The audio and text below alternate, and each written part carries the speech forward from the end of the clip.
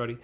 You see me in my Habit sun protection shirt. This is long sleeve and it's hooded, and I wanted to show you me wearing this first because I'm about to ready to go out on a morning yard work spree here where I got to trim and mow for about the next 2.5 hours, and I wear this because I'm going to be out in the sun the whole time.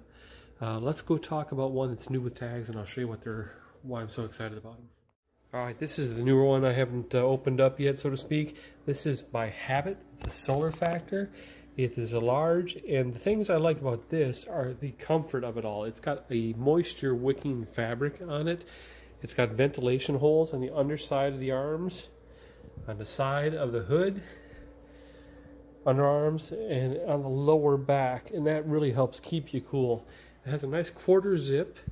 It's got a UPF, I think ultraviolet protection factor of 40, so it does protect you a lot from the sun. That's what I really like. I use this thing boating all the time and mowing, and one of the coolest little things, there we go, are these little thumb holes that keep it in place if you're casting or if you're on a speedboat or on a lawnmower maneuvering. This thing really stays in place, keeps you cool, and keeps your skin from getting burned while you're outside enjoying the weather. Some of the things they talk about are the performance stretch light work factor. Check, I agree with that. The wicking fabric, of course.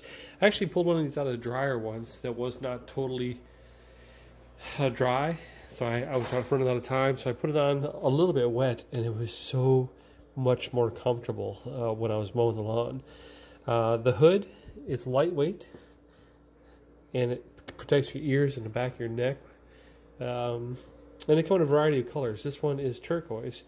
Again, this is the Habit, what do they actually call it? Catalpa Falls Hooded Performance Layer sweatshirt. I wear them. I wish I would have bought 10 when I saw them. I bought 2, saved 1 with the tags for this review for over a year. That's kind of how far behind I am. I wear this one once a week, twice a week, and just throw it in the wash, but it keeps me comfortable while I'm outside in direct sunlight. So I'd recommend. I'll stick a link down in the bottom of the description for you to take a look at these on the website and buy one if you'd like. Price tag on these, you can pay between $25 and $45. $35 is the MSRP. It just depends on the deal you get online. Thanks for watching.